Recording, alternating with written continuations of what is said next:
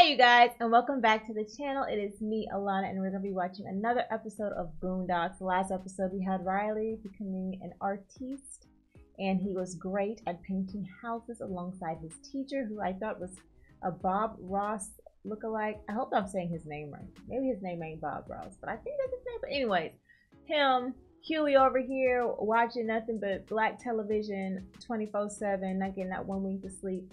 But in the end, the last mural that Riley did capture on a house was his granddad's house, and it was, I'm going to say, his parents more than likely. I hope later on in the series we get to know where or what had happened to his parents. Of course, we already know that they're past because they're no longer with us, but I do want to know what happened. You know what I mean? But yeah. I'm not gonna run my gums any longer. Let's see what this next episode with these kids is gonna have us see. Okay, let's go. Granddad, there was something I was supposed to tell you. Yeah, I think that Aunt Cookie called, and I think it was important. Aunt Cookie? Something about this dude named Mo. Mo? You mean Mo Jackson? This how kids are, huh? Something about him dying. Or something. Mo's dead? Yeah. Why don't you just call your Aunt Cookie? You should probably call her back. Well, how long ago did she call? I don't know. A few days ago? Few days ago. Well, you know Mo. He took them pills that, help y'all. Viagra. You have to seek immediate medical attention. 4 to 6. He didn't. Oh. So he was walking around with a boner. He laughing. I can let it go now, cause he's dead, and I'm not. Oh, Mo's dead. He is laughing. I thought he was gonna be so sensitive. The funeral's the day after tomorrow, Robert, and you have to come. Mo left you something in his will. What did he do? You want to come over to my house tomorrow after school and watch TV? No. Do you want to come over and play video games? No. Why she want him to come over? But I'm gonna get to see my best friend Cairo. Oh. Cairo is your best friend? Oh, she's gonna be so sensitive. I don't think I have a best friend. Sucks for you. Well, they'll never come back. Have a nice life. Oh, she wanted Huey to be her best friend. How would you like to hear a little story about World War II? Dorothy. I'm a bit of a spit of it, go up in 'em. Bullshit ain't nothing but chewed up grass. That's a big black ball that comes out of a cow. What did they say? What did they say? What nigga you know got enough heart to fly in the middle of a Nazi Forbidden fruit. Huh? Who do you know would do some shit like that? Mo guns. Mo guns. Shit. I woke up this morning wanting to shoot me a white man. This is like Jamie Foxx. Do they know they fuck with? This is Mo guns. All pro. All state. Maybe not. You know what I'm saying? Apollo legend.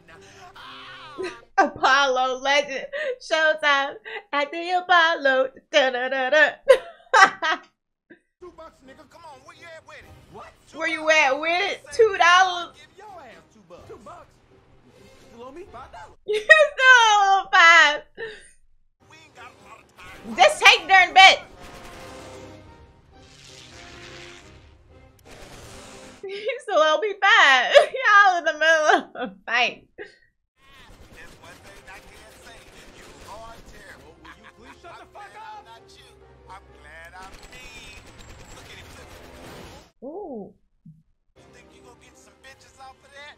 You think you gonna get some airplane pussy? What? Where you going? Mo, need help. Mo, he's on the tail. Where you at? You said you had it. Oh, he is a jackass. This is not amusing at all. You fucking boy. You acting like a little bitch right now. He's getting shot.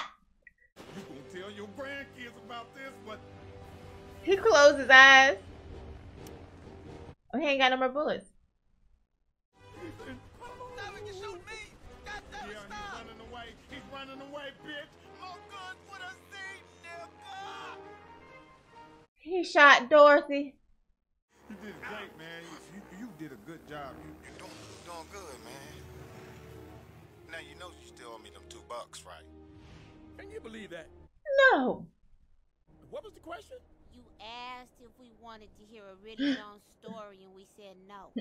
Granddad, you don't seem very sad about losing your friend. He wasn't really his friend. Well, they aren't always as loyal as you want them to be. Cairo's always been pretty loyal. Yeah, well, things change. Ooh, is Huey gonna learn a lesson? Aunt Cookie. There's my dumbass. Yo, Cairo! What's up, man? I've been hitting you up. Yeah, you know, been busy. Who that person you with? My name is Dewey. Oh, ooh, mama say, mama say, mama kusa. Jenkins. Nigga, what? Riley. Isn't this the brother who used to be your homeboy? Used.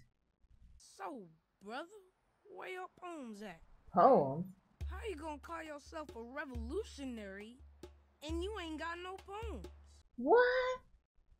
First of all, Mr. Freeman, I'd like to say I'm sorry about the loss of your friend. Oh, the hell with this punk ass. Robert, what's up, man? Now listen, I miss you, man. And I've got something that I want you to have that I'm leaving for you. We'll be punking him. You do me a favor. I want you to deliver my eulogy. What?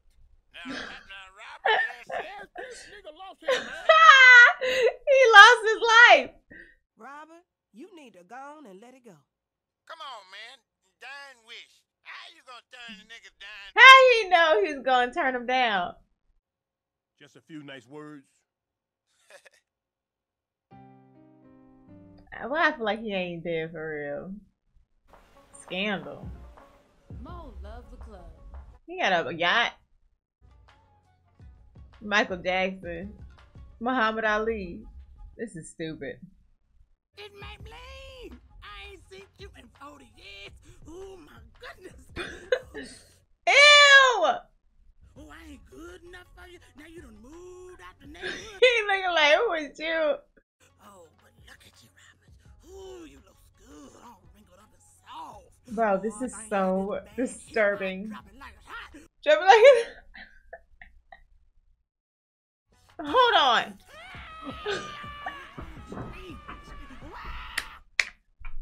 Bro, I wonder how this is in real life. Have y'all seen somebody that you used to talk to and be like? If you're really enjoying this reaction and want to see the full uncut version, please join me over on Patreon. There you'll have access to all the shows you see here on YouTube and the Patreon exclusives. And don't forget, before you leave, to comment, like, and subscribe. Hilton. Riley gonna knock y'all out. Wasn't it, Robert? No. Of the war, shoot, ever. I was the best colored fighter pilot of the war. Why he talking so loud? I did that. I flew that secret mission. Pick up, Robert. That was Mo, right? I'm like this. Oh, Mo. Why are you always running around? This is my medal. It's got my name on it. How did he even get this? Wow. Dang. Hey, Robert, hey. I heard you gonna be delivering the eulogy. Who is this? Yeah, I remember how Mo would talk about how he couldn't stand your black ass. Woo! I remember it like it was last week. It probably was last week. You was all kind of bitches and motherfuckers. Ooh. Oh, man, he was like Chappelle or He something. called me a motherfucker last week. He said that last week. Joe did. I think it was Tuesday. And he got the time. Woo! You a bigger man than me. I don't think I could talk nice about somebody say that type of stuff about me or my mama. He talk about his mama too? He said he left you something nice. You might as well go on and get it over with. I wouldn't want it. I wouldn't want nothing from him. Just read this. Mo wrote it. He thought you might have some trouble. Why is she so close to Mo? I'm not gay, but Mo was a very sexy man. We used to call him Mo bitches. I once saw Mo in his underwear. I wouldn't read none of that. Okay, this is bullshit. Mo Jackson was an asshole. Yup. I thought Mo wanted to make things right. But it was just one more chance for him to make a fool out of me. Yeah! And that nigga owe me $5. He owe you $5 too? Doom comes like a vacuum because death sucks and smells like a raccoon or a baboon. The drums playing though. Oh hell. I was on my way to see the gal I was courting at the time. Oh, he stole his gal. Oh, but I loved her. Okay, how you gonna not remember her name but you say you love her? Is that the girl that was on the boat, smell her teeth, and with the moles everywhere? That girl wasn't your girlfriend. You asked her for her phone number once and never called. I was gonna call. Boy, boo. You want to see what Mo took from you? It's Maybelline. I knew. New York. You will get it back if you want it so bad. Revolution. Boo. I'm Riley. Hey, Erica Badooey. That was real gay, my nigga. At least he's here. Why don't you go follow your punk ass granddad back to Whitesville, fake nigga? Oh! Oh, Riley coming at you, Dewey. I don't remember her looking like that. Y'all had pretty bad taste back then. What have I done? I threw away all that time. Ain't nobody miss you. Nobody came for you. Oh, he threw a chair. Mo thought I was good at saying deep things, but I'm not. Huey, say something deep. Whoa, Huey, on the spot. Physician within you heals your sick self. Therefore, trust the physician and drink his remedy in silence and tranquility. Ooh, poem. Khalil Gibran. Revolution. Well,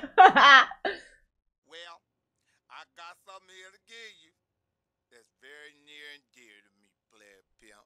Player pimp. These nut nigga! From beyond the grave, you'll never be able to get me back, nigga. He wanted the last laugh.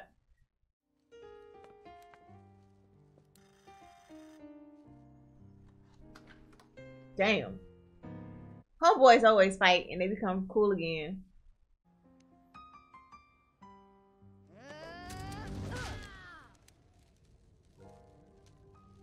He tried to give him a fruit. Being the bigger man is overrated. You Listen. got knocked up.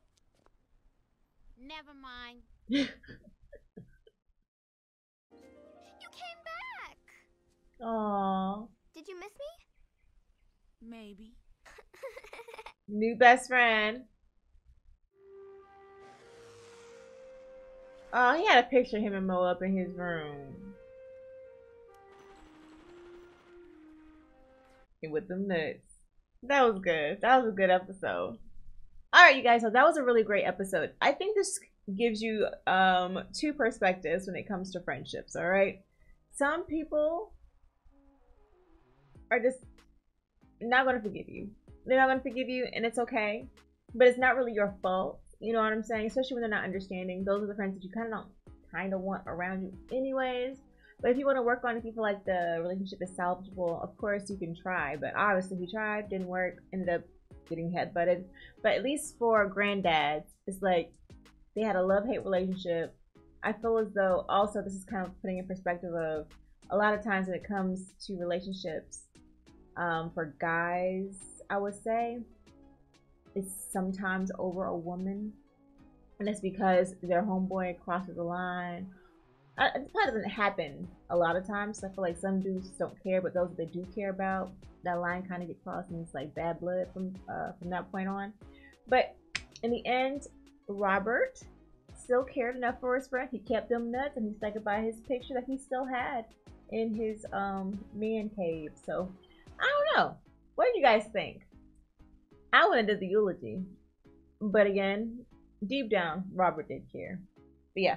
Thank you guys so much for watching this with me, and I'll see you on the next one. Peace out.